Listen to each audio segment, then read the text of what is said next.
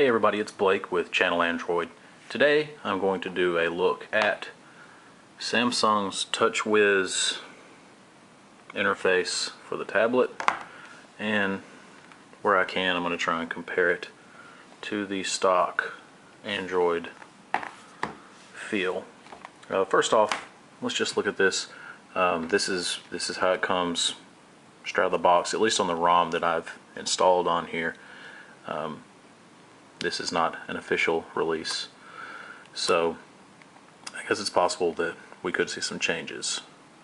So don't take this to mean that this is exactly how it will look on your device once you have your Touchwiz update. But first, notice on the main screen here, one thing that's different. Up top, we have the bubbles that tell you which page you are on the home screen. It actually looks just like the Touchwiz interface on the cell phone. Nothing like that present on stock Android. And then let's take a look down here at the bottom bar. Notice that it is a gray color instead of black.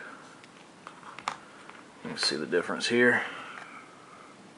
It's a little bit lighter. The icons are different.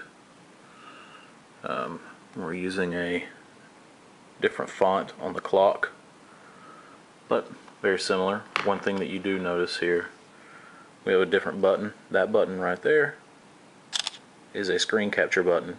It's kind of nice to have screen capture right there and present so easily, but it's also kind of annoying because on the stock, when you pull up an application, sometimes the menu button will be right here.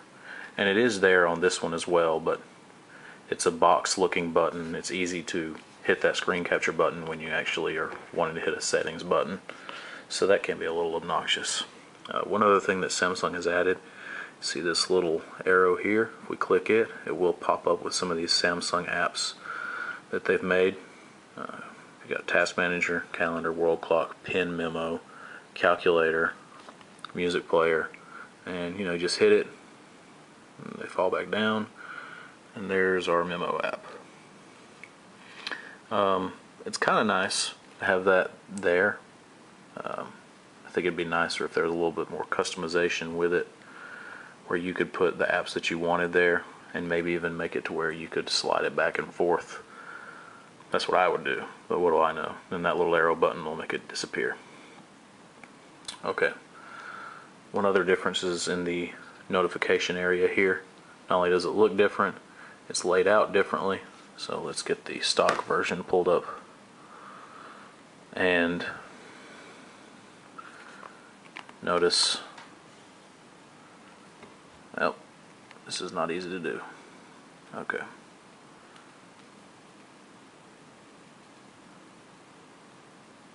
This is not going to work. Whatever. Here's stock. Let's look at it. Okay, you got your clock, date, network, battery percentage, and then that's just the updates that are popped up there. So this is what it is without any notifications. You can hit that and it'll reveal some more settings: airplane, Wi-Fi, auto rotate, screen brightness, turn on notifications, turn them off, and then you can hit that button to go to settings. I actually do like Samsung's layout a little bit better. It pops up and it has a quick button type layout that's similar to what you've probably seen on some phones, where you can just turn it on, turn it off really easily, and you can slide it over to see more options, and then there's the settings button. What's different in settings? Well, as you can see, Samsung has changed the look of what's going on in here. There's not anything drastically different that I've really noticed thus far, except for a little tab there called motion settings. So, but we're not going to go into that just yet. It's mostly the same things. So let's look at the widgets that come with Touchwiz. We have clock, weather, it's a picture frame, and this is exactly how they're laid out when I installed the ROM. The links, everything. I haven't even installed any applications. All I've done is set up my accounts. We have the AP widget, and then we have these bookmark widgets, which are different from the Honeycomb. Comes with this scrollable, and I kind of actually like this better than having one individual launch widget for each bookmark. And then we have the email widget, which you can change right here from combined to Hotmail, Gmail, or whatever you've got set up. I set up 2 email accounts, whereas the stock email widget is a little, I do like that widget for the email from Samsung. That's it for those pages.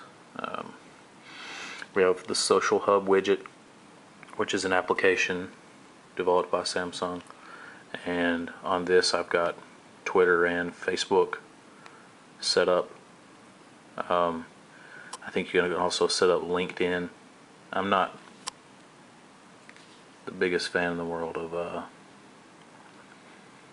Facebook, but it's there, and it's kind of a nice widget if you aren't using some kind of other aftermarket application. And then this calendar widget is one that was made by Samsung, so it's a little bit different than what you get on stock. Then you have the finance widget, and then these contact widgets, which you could hit and set up single launch contacts.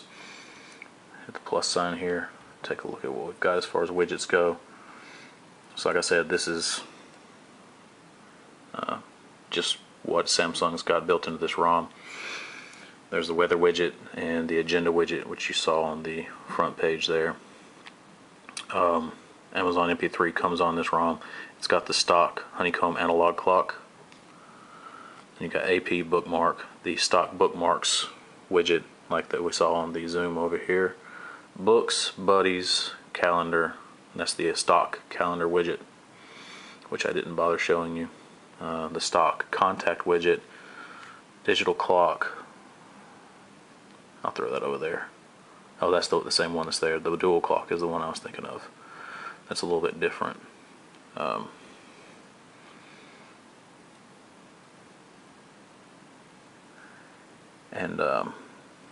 That one is, yeah, that one's from Samsung. I was just making sure. Then you see the email widget, the gallery widget, which was on the front page, the stock Gmail widget, which is just like the email widget on Honeycomb, search, latitude, market, music, program monitor, which actually I believe is in the newer builds of Honeycomb. I don't think that's actually a Samsung widget. Actually, maybe it is. I can't remember. Anyway, Pulse came on the device. Social Hub, Rate Places, Traffic, Yahoo, YouTube. So it's not a lot there. It's different. It's mostly the ones that I've already showed you on the main page. And there's that dual clock where you've got the, and you can add, we'll add Russia, whatever. There you go. So you've seen that. TouchWiz update also comes with some applications that Samsung has made. You see Social Hub, which ties into the widget that we have here, and it has the notification on top of the icon. And it's asking me to set it up. I'm going to hit later. I've already set up some accounts in the settings menu, and you can see it's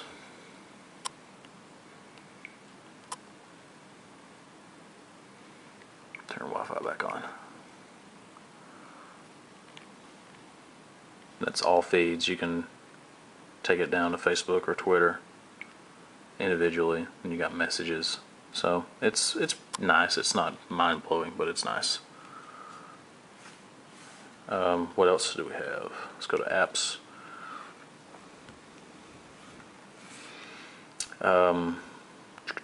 There's the email icon. The camera app is a little bit different from the stock camera app. We have Music Hub. Let's get that, confirm. I've not spent a great deal of time looking at this, obviously. So, there you go. Music Hub. We have a Samsung App Store.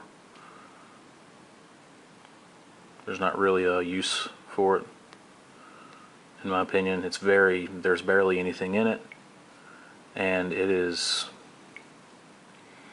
between the regular Google Market and the Amazon App Store, well, I'm not going to bother going any further. There's very little in it. It makes the Amazon App Store look gigantic. Okay, what else do we have here? There's photo editor.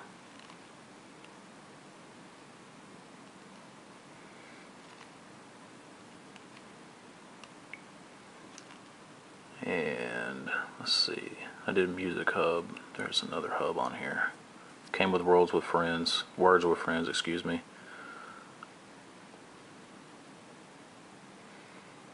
Well, okay, that's good enough. There's more apps on here. Polaris Office, that's one. I can't remember what else. But anyway, it comes with a good bit. We'll look at one last feature that is not a part of stock, and that is the gestures. Let's put this up here. The motion gestures is what I'm referring to. This is not in stock Android. Okay, so here we are. There's channelandroid.com, and you can do this with websites or with photographs. So if you want to zoom in or zoom out, obviously you have the trusty old pinch to zoom. One thing Samsung has built in here is if you put 2 fingers down and then bring it forward, it'll zoom in. You can take your fingers off and it'll stay where you're at. And if you want to zoom back out, just throw those fingers on there again, pull away, let go, and there it is. It looks cool. I'm not real sure. I mean, considering that you have to have 2 fingers on the page to get it to activate, I don't know that doing this with 2 fingers on there is any easier than just going ahead and pulling it. I guess in some cases if you're doing a big zoom. I don't know. I haven't really decided how useful that is, but it's there. It's something that they put a little effort into, and I like it, even though I'm not certain that I'll be using it. So there you go. Just a quick overview of the tablet version of TouchWiz from Samsung, and this should be coming out officially shortly.